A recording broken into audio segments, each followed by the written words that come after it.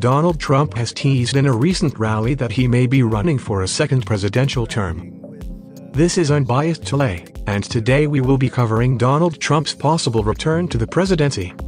If you want to continue to stay up to date on the news of Trump's return, make sure that you subscribe and like the video if you enjoy. The former president told a crowd at an Ohio rally that he has a big announcement to make on November 15th, which is widely believed to be his re-election campaign. I'm going to be making a very big announcement on Tuesday, November 15th at Mar-a-Lago in Palm Beach, Florida. The New York Times had reported that Trump had considered announcing his re-election campaign on Monday night, but was asked by party leaders to hold off until after the midterms. Trump also insulted Republican Governor Ron DeSantis in a rally on Saturday night.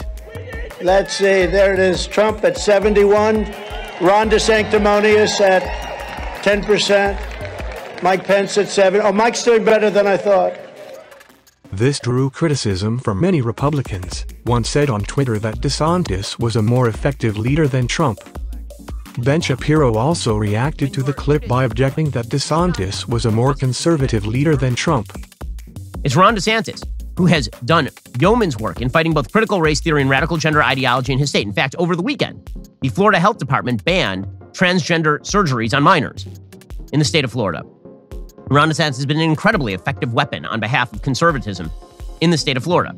And Donald Trump is mad about this because he sees the possibility that DeSantis may have stolen some of his thunder and may, in fact, be a rival, especially because DeSantis has raised gobs and gobs and gobs of money, like upwards of $150 million for his gubernatorial race. There's going to be a lot in the kitty if DeSantis does decide to run. Do you think that Trump should run against DeSantis? Let us know in the comments below and subscribe for more news on further election news.